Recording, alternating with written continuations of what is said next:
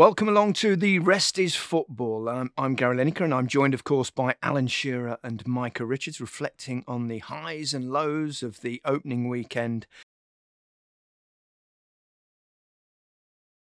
Premier League football is back, and we actually had the pleasure of watching most of the opening weekend together, didn't we? It was lovely, wasn't it, Gary? We've seen a lot of each other. Yeah, it's been good though. I think I've done the rounds this week though. I've been in Burnley, started off on a 12 hours in the match of the day. Then I was doing Sky yesterday. I've done the rounds. I'm putting in the miles for the team. You do. You're working hard. I'm working now. It's good to see. Alan, what a weekend for you, though. First, Kane departs. Then Newcastle banging 5, top of the league. Then it's your birthday on Sunday. How did you celebrate your birthday, Alan? What a perfect weekend, eh? It was amazing.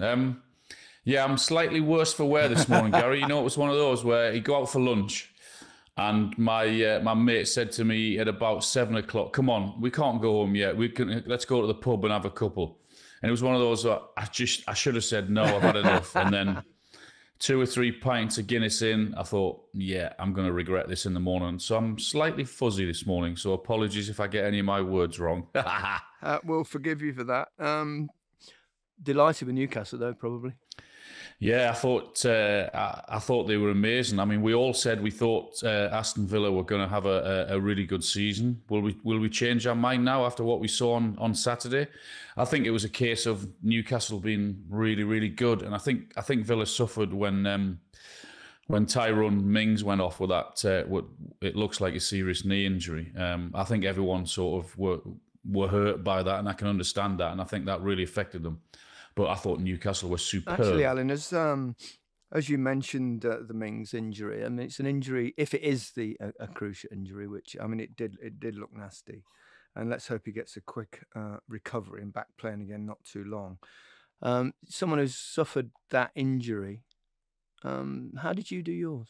It was similar to how he did it. You know, often the worst ones are the ones where there's no one really around you, or there's not a bad tackle. It was just mine was similar to his. I was running through on goal, and against Leeds United, John Lukic was the goalkeeper. You remember him? And we just went up for a challenge, and I sort of landed awkwardly. And then I thought straight away. Did you know? Because it's not, I mean, obviously you're not a doctor or something. What is it? Is it like a sharp pain? Is it, what's it like? Describe With it. mine, I just felt it rock. And I got up, I was in pain. I got up and I wasn't like Tyrone was at the weekend where he was in agony. I wasn't really in agony, but I felt something go. I felt something pop. And sort of tried to carry on for the next few minutes, but I realised it was no good. What goes through your head at a moment like that when you know that you've got a serious injury? That then could have been a career-ending injury, but I think most injuries now you can sort of get by, even if you have to be out for a period of time, like the 7 months I was.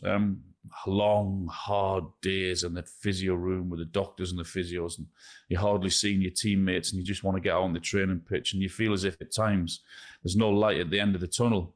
And then all of a sudden you get back on the grass and you start kicking that ball again, and then you get the feel of it again. But it's not going to be easy. Anyone that has a serious injury, it's really, really tough. Gary, have you had any major injuries? Only right at the end of my career in Japan, when with my toe, which is, it's quite a long story. It's quite amusing in a way, but I'd never been out longer with injury than 2 weeks in my whole career until I went to. Wow, that's amazing. It was genuinely nuts. Got very lucky. Mind you never put a fucking tackle in, so I'm not surprised. Exactly. That's a good point, Alan. I got kicked a bit, though. But it's not the kicks that hurt you or cause the bad injuries normally, unless you're really unlucky. But I was playing at Tottenham in a European game. And I'd already agreed to sign for Japan, for the Japanese club Grampus 8, but there was going to be an 8-month gap at the end of the season. It was all planned. There was still half a season left to go at Spurs. I was coming up to 32. And we were playing a second leg of a European tie at White Hart Lane. And I was in at half-time, and we were cruising. We were well up. We were going through. And I remember saying to Peter Shreve, who was then the coach at Spurs, saying, I played a lot of football. If you manage me a bit, can I come off in he went, give me 5 more minutes. And I went, okay, fine. Yeah, so I played 5 minutes, then 10 minutes, and then 15 minutes. And I'm looking at the bench going, what? And he went, one more minute, right? So then the ball goes through. I think I can just nick it in front of the keeper, and I just get my toe there.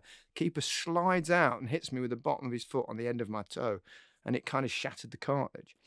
And I was in agony. I went straight off, but I did keep playing stupidly and with injections and painkillers stuff, and I played through to the end of the season.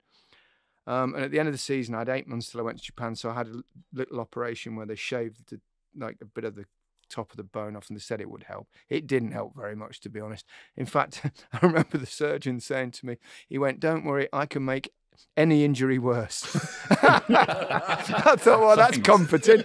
Thank you very much. It certainly didn't make it better.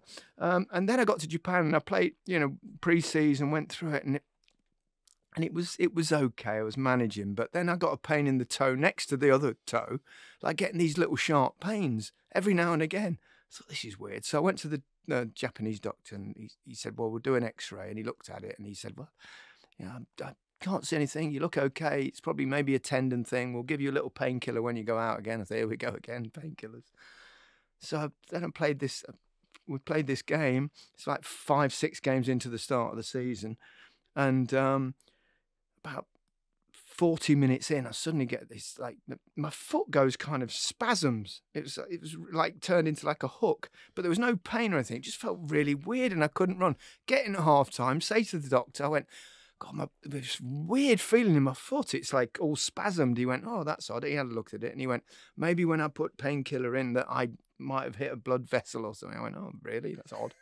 Anyway, so at the end of the half-time break, I'm starting sweating, the pain. And so I go out the second half, and within 30 seconds, I'm in absolute agony.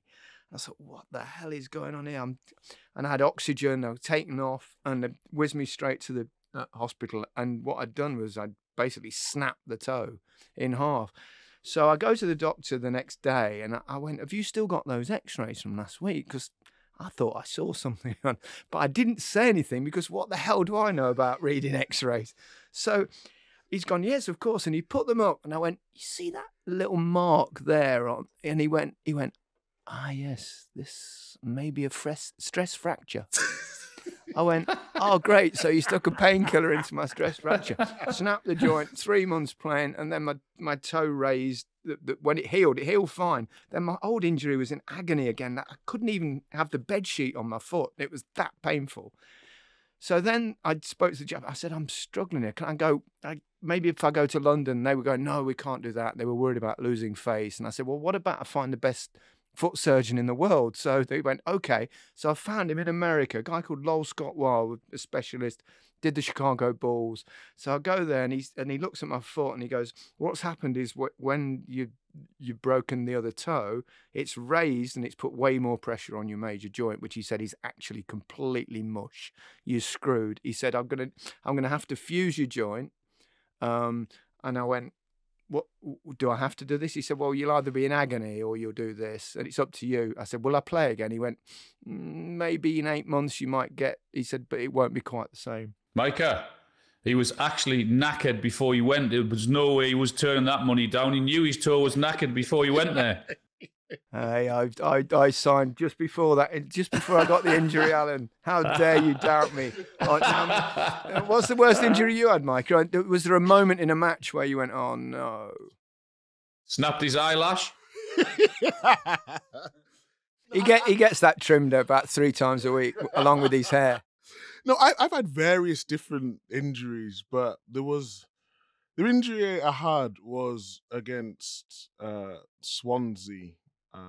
And I've had problems with my knees, but I didn't have, like Alan, a cruciate. I had, it was my outside, so it's called the lateral meniscus, and basically it's just bone on bone. Cartilage. Yes, cartilage injury. The little pad in between, I have no longer got that. And I went to kick a ball, absolutely shanked the ball, sort of mishit it, and I just felt my knee go. I was trying to straighten my knee, but it was just locked in a bent position. And it was at that time I knew my career at City was in doubt because Zabaleta was behind me, but he was sort of just there, ready. And I knew if I was out the team for more than a week or two, he was going to pounce. He pounced. He really did. But I'm one of them people who always try to see the positive in anything that I do. But it's the only time really where I've been Bit down. Yeah, in a different headspace where I don't know what to do. Normally, I've always got the answers in terms of making myself feel better, but that was the one time where I just thought I don't know what to do because it's almost like I'd been defeated. And for anyone who's listening who's got an injury, just keep going because it does get better. It does take time, but it does get better. When I snapped my ankle in the pre-season friendly against Everton, it was at Goodison Park. That'll teach you to tackle people. No, again, there was no one around me. I went to stretch and I got my studs caught in the turf, and I felt it go straight away. And I looked down, it was pointing the wrong way, and I thought, oh no. Anyway, I get stretchered off, get taken to the hospital, and the doctor comes in. He says, "Do you want the good news or the bad news?"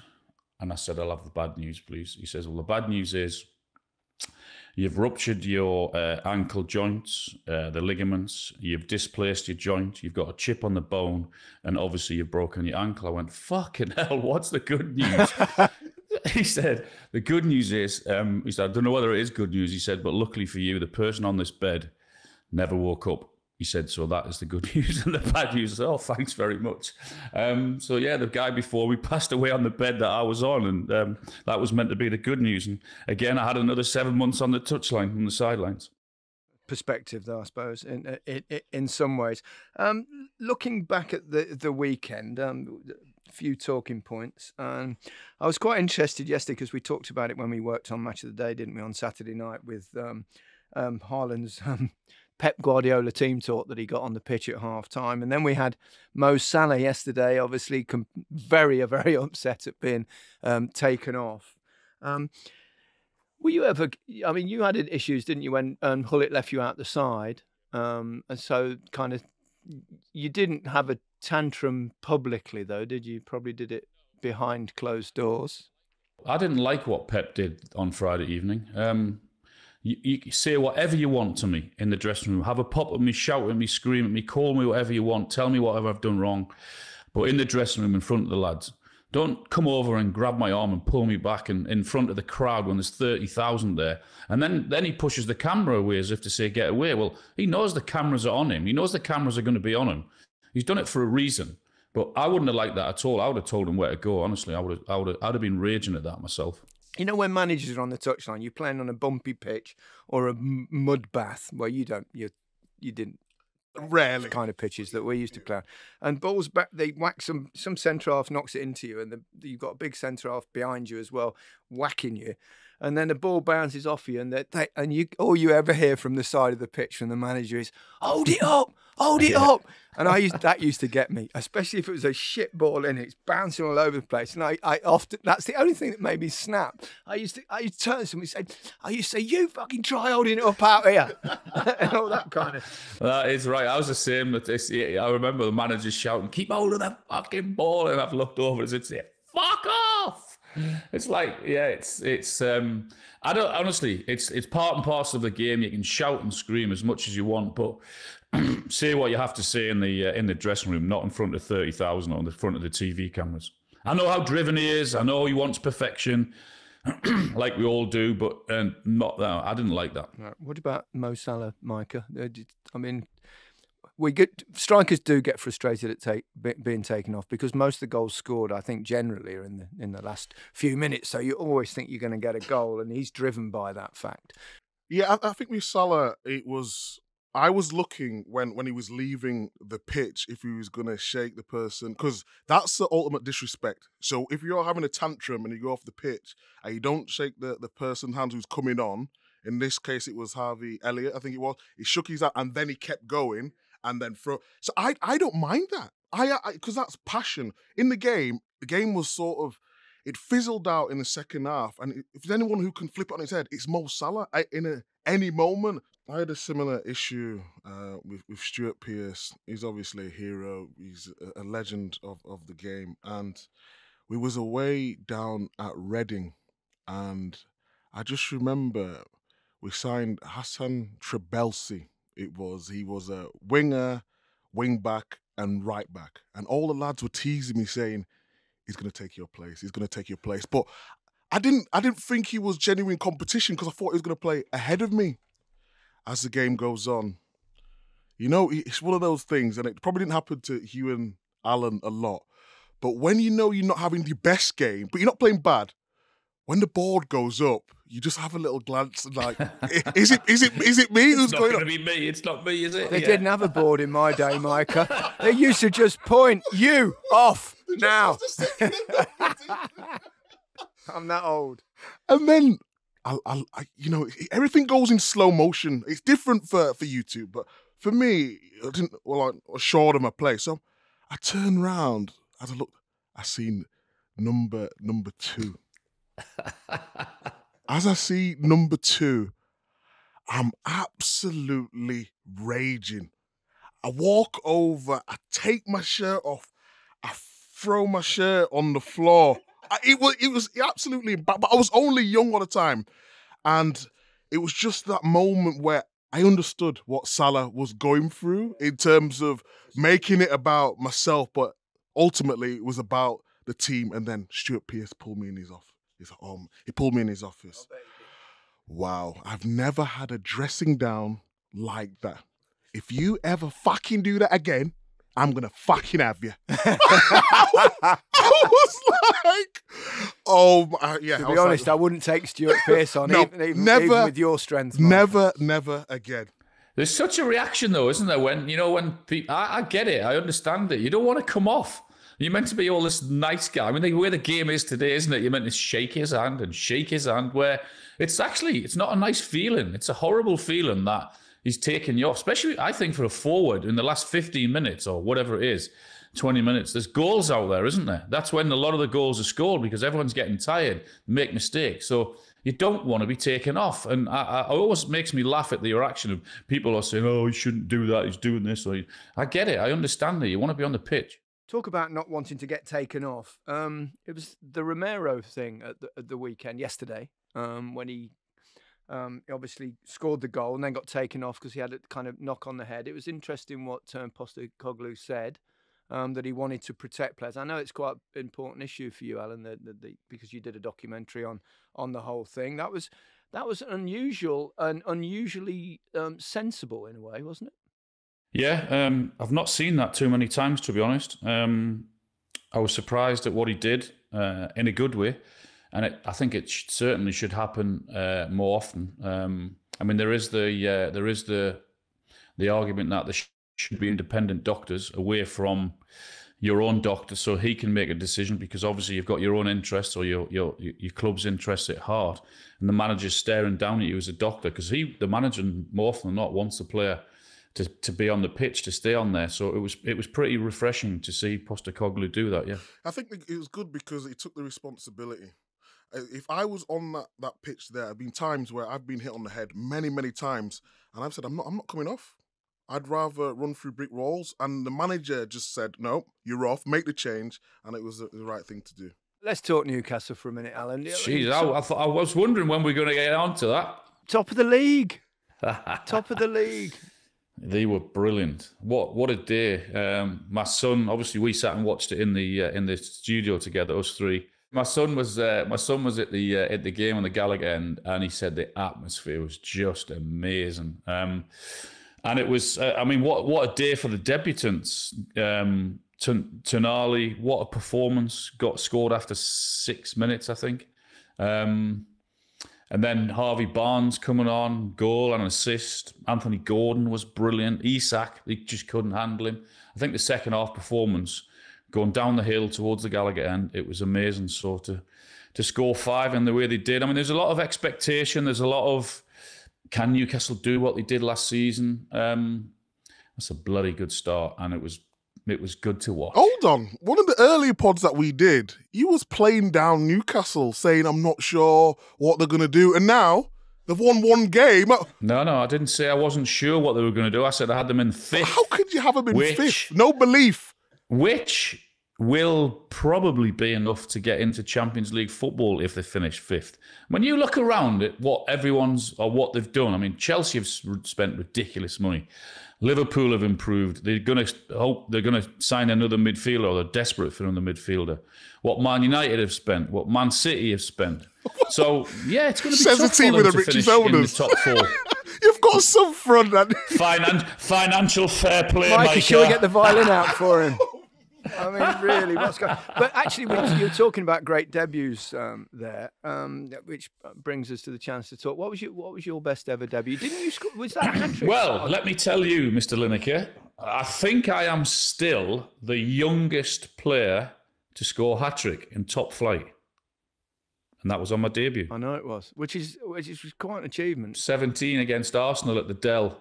Micah's probably never heard of the Dell. Have you heard of the Dell, Micah? Yeah, only because we did it before. We've had this conversation before, but I didn't know what the Dell was before now. Yeah, the Dell, old Southampton. 17-year-old against Arsenal, yeah. Scored a hat-trick on my debut. That must have been amazing. Never scored for the rest of the fucking season, though, so yeah. How many games did you play? I think I played about another 7 or 8, but it was in April. So there's 7 or 8 games left, but I never scored again that season. What was your best debut? Oh, or did you have a good one? Yeah, it was. I grew up an Arsenal fan, didn't I? So not a lot of people know that actually, because I went to Manchester at 14. Everyone thinks I'm a Manc, but I'm actually a Leeds lad, and I love Thierry Henry and Vieira. And my debut was Highbury away, and just as an Arsenal fan, being in the team, and then because when you travel, or when we traveled back then, you always used to bring like 21 players or 2 more who, if anyone gets injured or if anyone's ill, they're coming to the team. So I had no clue that I was going to be on the bench that day. So I thought I was just going to be one in the stand. Then I just remember Pierce reading out the starting lineup and then the bench, because you're not even really, we're thinking about what pies we're going to eat. Because when you're that age, I was 17, you don't think you're going to be involved. You know you're doing quite well, but you just think, who's got the best pies? What are we going to get for after? Are we going to have a drink at half time? All them sort of things. And then I was in, and I was like, oh my God, I'm in. And then you go in, and you see Thierry Henry warming up and Vieira. And not only that, Stuart Pearce brings me on. But doesn't bring me on as a defender. It brings me on as a striker. As a striker? I was absolutely... Did you match Alan's hat-trick? Useless. He just goes, go up there and cause some fucking carnage, son. So, you know what Pearce is like? I went up there throwing my arms and legs at everything. But I did get one chance. It come to me. I chested it down. It was Dennis Bergkamp-esque the way I chested it down. And then I had a shot. And I absolutely shanked it. And it was a good day for me, but it was a shit day. Dennis the Menace-esque in the end. Exactly that. Come on. Tell us yours. Well, I'll tell you about Stuart Pearce. Obviously, I played with Stuart, and I love him to bits. He was a brilliant fullback for England when I played, and he was amazing. And we were all heartbroken when he missed the penalty, and obviously in 1990, one of the key penalties in that shootout. And then amazing, wasn't it, when he played with Alan, and he took the penalty shootout when we beat Spain, and that was one of the most emotional things. I was in the crowd and I actually had tears in my eyes because I just wanted him to score so much. But I remember playing at the City Ground in against Forest when Stuart was playing there, and you know what he's like. He's quite straight. He doesn't laugh a lot. He's not. You never know whether he's happy. Even when he scored a goal, he was like aggressive, wasn't he? And I played in this one game. It's the only time I've ever seen him actually laugh out loud. He had a free kick about 30 yards out, and I was in the wall, right?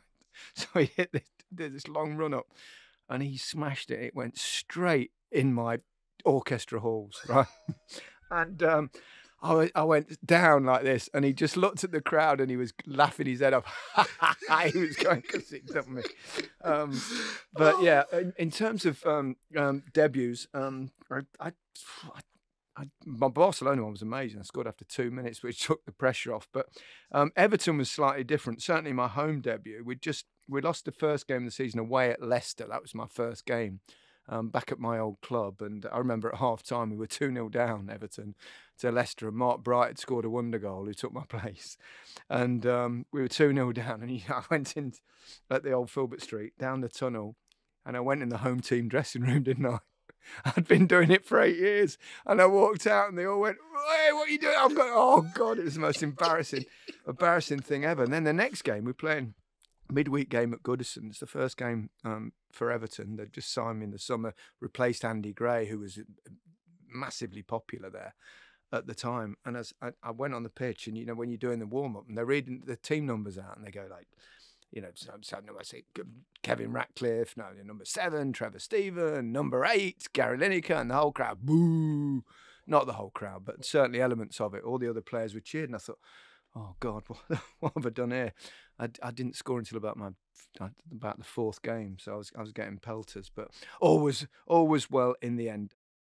Welcome back to The Rest is Football with me, Gary Lineker, Micah Richards and Alan Shearer. And let's go back to the Chelsea-Liverpool game. You had not only the interest on the pitch, and it ended up a draw, but we've also got this strange thing going off the pitch with Moises Caicedo, who was obviously we all thought was going to Liverpool, and now it seems that it's done deal with Chelsea for £115 million.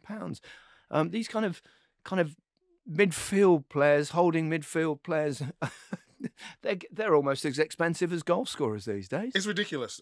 They shouldn't be that much, but they're so important to the team.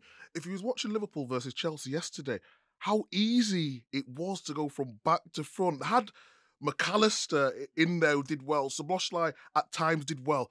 But they're just missing that screening in front of the back 4, back 5, however you want to call it. And it was exact same for Chelsea as well. I thought Enzo Fernandez played really well, a bit more advanced, the positions that he was picking up. But then, Gallagher did really well, had a good game. But the only reason he's worth 115, 120 million is because everybody needs that position. He's not worth that normally. But no one's worth the kind of fees that are around, realistically, but that's not what it's about. You've got to get that player. What they should have done, perhaps, was had a penalty shootout at the end of the game to see who gets him. Yeah. It's bonkers. Chelsea's fault anyway. As soon as they paid over 100 million, 105 million, whatever it was, for Enzo Fernandez, that was the bar set. There was no way Declan Rice was going for lower than what they paid for him.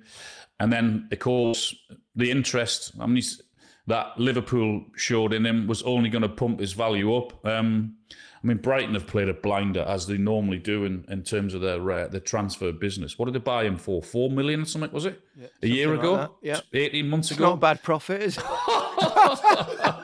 It's crazy money. But if someone's prepared to pay it, then he's going to go. But he could be the difference between them getting Champions League and cementing that sort of, when you look at the rest of the teams in the league, and Chelsea, we all didn't know what to expect, did we, this weekend? They lost a lot of players, they brought in a lot of players.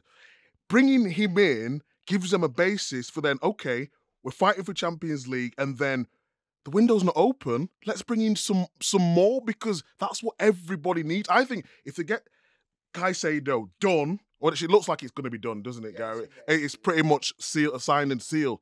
Then I think Chelsea could be a very good team this year. Yeah. Poch seemed to have. You could see a difference from last season immediately, couldn't you, Alan? Yeah, there's. I didn't see a lot of the game. Saw bits of it. He was too drunk. Don't worry. Me and Gary will do all the research. We'll do all the work I've been on the road for 3 days. I wasn't pissed at that stage. It was later on. I was watching I watched bits of it. What I saw, they looked very well organised. Looked certainly a different team to what we saw last year. But I agree, Micah. I think with him in there, and who knows, even if they get Lavia, they're on about that as well, then I think they'll be strong, yeah. What I found interesting is that suddenly kind of the more defensive-minded midfield players seem to be costing more than the creative midfield players, which is actually a more difficult skill. So you've got Tonali, for example, at Newcastle, who was fabulous. What did he cost, Alan? 50? 55. And then you've got Maddison at Tottenham, who also played really well and obviously created the first goal for free kick, for 40. And those players, they do the difficult things. They create opportunities to score. They'll score goals as well. It's a weird one, isn't it? I think, correct me if I'm wrong, but I think Caicedo got 2 goals last season and 2 assists. And 115 million. I mean, what on earth is going on? It is just bonkers. But he's the player that'll break it up. He's the player that'll give them a little bit of solidity to stop the ball getting into their back four. So yeah, there's an important position, but my God, 115 million. It's crazy. Yeah. Anything happened over the weekend that changed your views in terms of the title race, top 4? Anything? I think maybe seeing Chelsea, you would say perhaps they'd be closer top 4 than perhaps we thought they would be beforehand. Yes, I think Chelsea. I think Chelsea will be a very good team. It was always that moment in the game. So the second when Salah went through and scored, but it was marginally offside, and Chelsea reacted in the right way. And I was at the game, and there was a positive energy. Of course, first game of the season, new manager, always is, but it just felt like there was a good atmosphere at Chelsea, and we can't say for the last couple of seasons. I think you're probably right. I want to go abroad for a little while. We don't want to just concentrate solely on the Premier League, and also we'll talk hopefully lower league football because Leicester have got off to a good start at some point in the future. A couple of English players playing abroad. Harry Kane obviously came on. He couldn't. They managed to lose. Did you see that Dani Olmo's goal though? It's a little bit Bergkamp-esque, talking about you compared yourself to him earlier on. He scored a hat-trick in that game, so he still hasn't got a trophy, but it's all done over there, Alan. Yeah, no, we sat and watched it, didn't we, together on Saturday evening, and we were urging him to come on a bit sooner than he did. I know we joke about it and laugh about it and etc. because of the record, but I do think it's the right move for him. I do think he's given himself a great opportunity of winning the Champions League, which ultimately is what he wants to do. And him going there will only strengthen their case. I've been doing Match of the Day, 4 years, and that's the happiest I've ever seen you on Saturday. It was because Newcastle won. Kane was away. You're normally a right boring twat. What do you mean, Micah? That's a bit strong. Yeah. Well, that's the happiest. Be like that every week, please. Because we had a great time, didn't we? It was great fun. It was. We had a laugh all day long. The other one I want to talk about is I mean, I don't know whether you saw it, but I watched it because I watch a lot of Spanish football. Jude Bellingham, his La Liga debut for Real Madrid. I mean, boy, oh boy. He's a monster, isn't he? Oh, God. So special. I mean, he was bossing it. He was running the game. He was telling all these great players what to do, and he was... How have we missed that talent? So obviously he's at Birmingham. He wasn't missed. How have we allowed him to go abroad so early? But it's been really beneficial towards him. He's become mature very quickly. I think it was... I mean, Dortmund and Germany is a great place, I think, to emerge. I think his education will be really good and probably better in terms of his football education I'm talking about. I think it's perfect. I mean, I know for a fact that Manchester United were desperately try to sign him when he was from Birmingham. I know that for a fact. And I'm sure other clubs were the same because I think, for Birmingham to retire someone's shirt, a 16-year-old, you sort of think, oh, there's something special. That was a big statement, wasn't it? I thought that was a bit over the top at the time, but what a talent, what a player.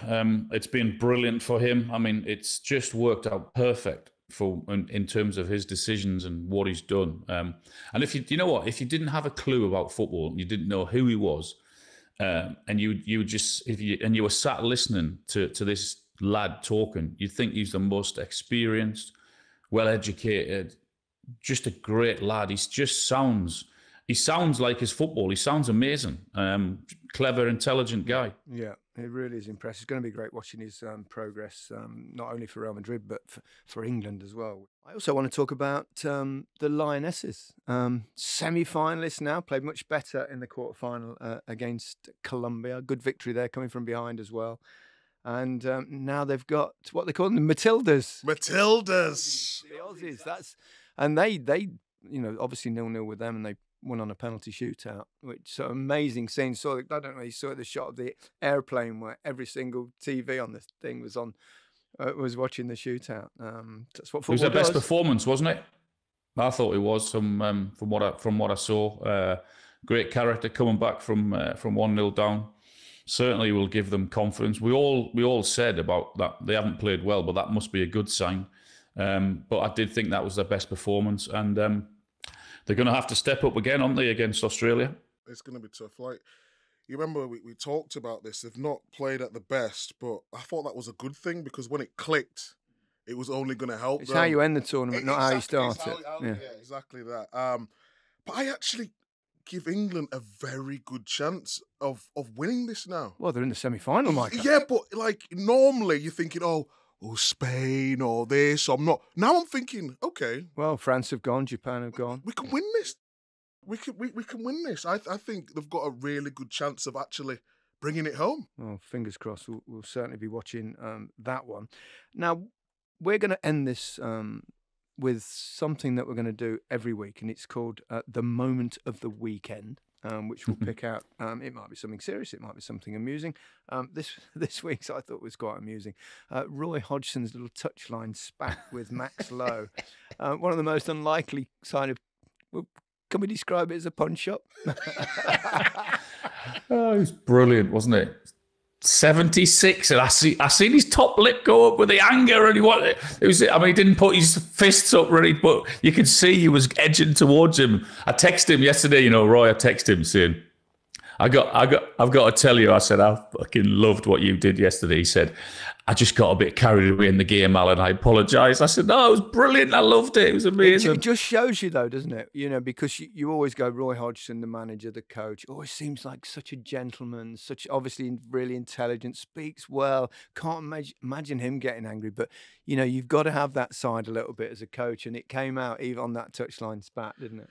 There's a clip going around from years ago, and there's a guy at a stadium. He's like, do you want some? I'll give it to you. And it just reminds me of that moment. I mean, people listening will know what the clip is, but it was just brilliant. We want to see that. We want to see characters. And for someone who's normally so cool to lose it, it's always good to see. 76. Brilliant. And before we go, we've got a fantasy team out. Now we're playing the game. Neither Alan nor myself have ever done it before. We're doing it as a team thing. We're relying very much on Micah's experience as a massive fan of this. How are we doing, Micah? We tinkered a little bit. So when we first recorded, and I was finding a way to get Salah in, but I wanted Rashford and Maddison. And we're doing all right. We've got 71 points so far, and Rashford still to play tonight. So we should get over 80 points for the first week. Is very good. Come on, Marcus. Bring it on. Alan, Micah, thank you very much. And thank you all for listening. And thank you too for your amazing comments in the first week, for your support and your love of the podcast. It's massively appreciated.